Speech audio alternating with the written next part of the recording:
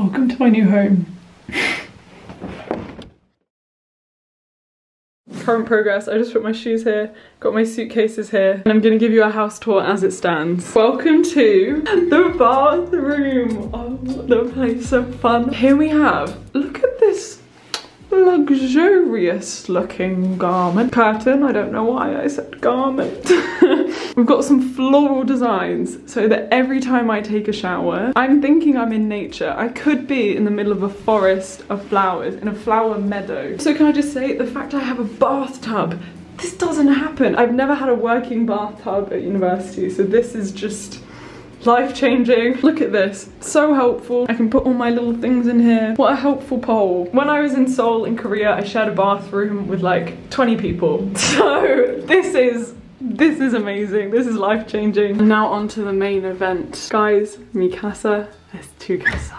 Ah, it's so cute. So this is without me touching it. The wonderful girl who's renting it out to me for the semester, these are her photos and her beautiful mandala, her lovely plants with all my directions of how to take care of them. Here's me. Her decorations are also so beautiful. Like, look at these. These are the kind of decorations I would buy for an apartment, and she is just an artist and she's just done it, which is amazing. A sofa and a bed and a desk and kitchen and a bathroom. Again, when I was in Korea, the amount of cupboard space I had for just me was about this much, like two drawers. So to have this entire thing and this entire thing just for me is mind-blowing. Just so much storage space, it's amazing. I have some laundry to do for her. And then look at this. How cute is this kitchen? Ah, it's fully stocked. She grows plants all the time from cuttings and seeds. Like she literally took an avocado, took the pip and grew this. Very inspirational, and I am going to keep all of these alive. I might even grow some more. She's literally got a whole bag of soil up here I can use if I want to be more of a gardener this semester. My last semester in Berlin, I went to a laundromat, which basically involved me balancing 2 giant bags of dirty laundry on either side of my bike and cycling for like 10 minutes down these cobbly roads, and then spending half the day at the laundromat paying for laundry. And so the fact that I have my own washing machine, like, wow, what a luxury. That is just gonna be game-changing this semester. The loveliest courtyard view and a cheeky blue sky. Thank you, Berlin. We love to see it. So those are my first thoughts, first impressions of this amazing apartment that I can't believe I get to call my own for this semester. Not gonna lie to you, it's been a hectic morning. The second I got here, I had to jump into 2 university classes. I spent the first part of this morning doing these deep readings into how humans do inductive and deductive reasoning. And so all those theories were in my mind. And then I was reading a bit of Plato, a bit of Socrates, because I also have a philosophy elective. And then I got here, I was packing, I was doing everything. But yes, my wonderful friend Duke from university, he is coming over in 2 minutes. So he's gonna help me unpack and make this place feel like my own. But I'm so happy. Also, she's left a bunch of clothes, so I can go through them and see if I like any. Otherwise I can give them to a charity shop. It's also so weird having had roommates my entire university experience and being like on top of one another, quite literally. And it's fine and you bond and it's good. Like I've loved it for what it is, but to have a semester where I have my space and I can do YouTube more easily, I can invite friends in, I can create the energy of the space how I want. That is, I can't describe how much it means. Yes, the first thing I'm doing is deep cleaning. I don't really think of myself as a clean freak, but apparently I like things cleaner.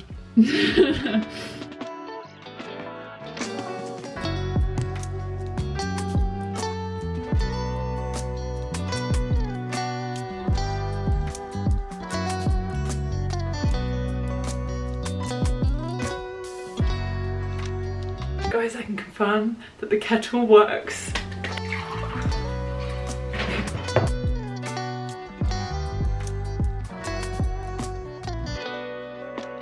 Look who's here! Horrible. So cute. Like, I love so them. cute. Yeah. Oh my god, it is so it's nice. cute, and like it's got already lots of little decorations. Oh my god, it's feet on me.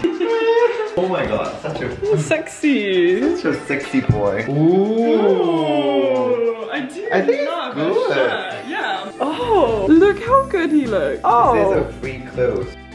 Basic, but cute. Yeah. How you can expect wow with the free stuff?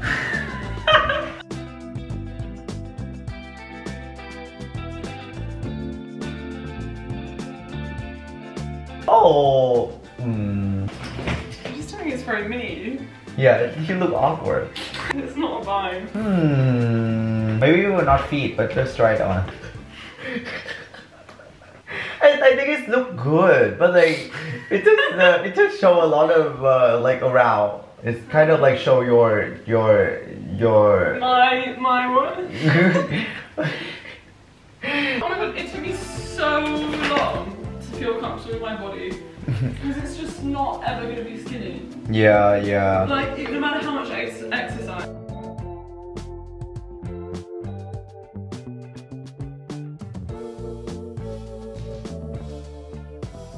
Okay, the plan of action. I think maybe we can make the bed. Yeah.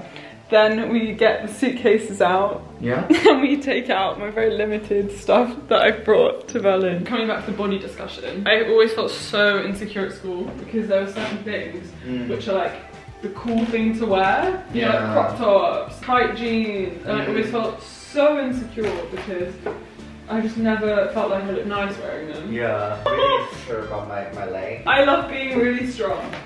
Strong? Yeah, like healthy? No, like for example, I can carry heavy things. That's good, Jade. Because I have wide shoulders. It's only based off of what's in trend, what the world thinks is an advantage or a disadvantage. And not inherently an advantage or a disadvantage, you know? That's true. Oh. Nice. You know what? When you are strong and healthy, I can put my leg on your body. In Vietnam, it's really rude if you like put because I'm still a man. So it's really rude if you like put your leg like up to a woman. Or are you just disrespecting me right now? No. I respect your strength. Thank you.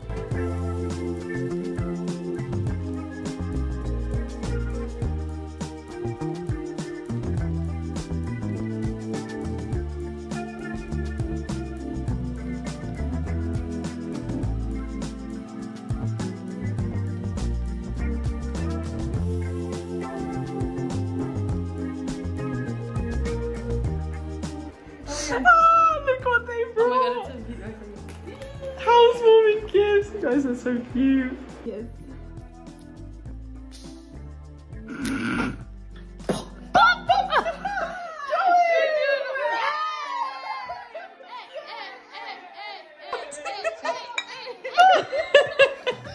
So British. And now I have officially moved in. Very quickly, I'm going to discuss the things I'm most excited about living alone in an apartment and the things I'm most scared about. Number one, I'm really excited to have a more consistent routine. I'm secretly such an introvert. I love like time alone and journaling and yoga and all these very introspective activities, which are just so much easier to do when you have your own space. So that's really exciting. I'm excited to make more YouTube videos. I'm excited to explore what it's like to live alone. Maintaining an apartment, inviting people over for chill evenings, but equally my fears. Even though I only live 10 minutes away from my uni accommodation, where most of my friends are, I have a niggling fear that like my friends will stop being my friends, which I know isn't the case, but it's just an irrational fear. This fear of like, oh, will people make time to see me? Will I make time to see them? Are our schedules gonna align? Will I be lonely? Will I just be lying here like craving people? Another fear, like what if I find something really hard in my neuroscience content and I'm like, oh, I don't get this. And then I can't just go knock on a friend's door. Like I have to actively travel there and find someone to help me. But then again, I know these things are really irrational as I'm saying them because people are really helpful. And it's not far away, and if anything, I can be more intentional. I have more energy to give people because I can put more energy into myself. But yeah, that's it. That's the living alone beginnings. I'm truly so grateful to have found a place as wonderful as this. Like, it's cute, it's the perfect size. I love that it's furnished and decorated because then I don't have to do it and I'm not staying here that long. Thank you so much for watching. My casual magic of today was, thinking I ran out of soya milk for my porridge and then realising I had a whole another one just in the cupboard. That was a good moment of the day. I was like, oh, past Jade looking out for future Jade. Have a good day, guys. Bye.